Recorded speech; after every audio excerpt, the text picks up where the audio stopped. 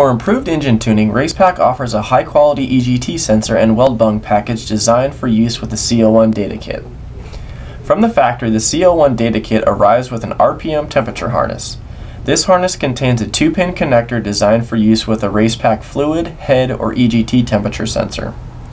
If you are not currently utilizing a temperature sensor, the first step is to remove the exhaust header, drill a 3/16" hole, and weld the supplied mounting bung into place. Next, reinstall the exhaust header and then slide the compression fitting and crush sleeve over the EGT sensor and gently slip the EGT sensor into the weld bung. Take care to position the EGT sensor no further than halfway into the diameter of the header tube. Next, hold the sensor into place and securely tighten the compression fitting. Finally, connect the temperature sensor to the RPM temperature harness and ensure that it is connected to the CL1 connector on the CL1 data box. From the factory, channel 1 is pre-programmed for Racepak's fluid or head temperature sensors. A simple programming change is required when installing an EGT sensor. To make this change, open the D3 Karting app and from the home page select Sensors icon.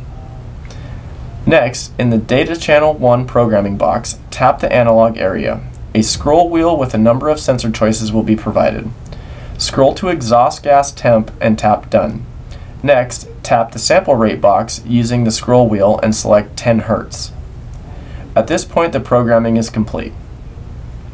If you have previously installed a Racepak temperature sensor and are utilizing a supplied RPM temperature sensor harness, you will need to purchase a second RPM temperature harness along with the EGT sensor.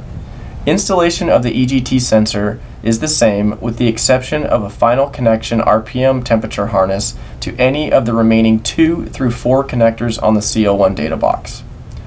Again, you would need to program the EGT sensor starting from the Sensors icon on the D3 app homepage.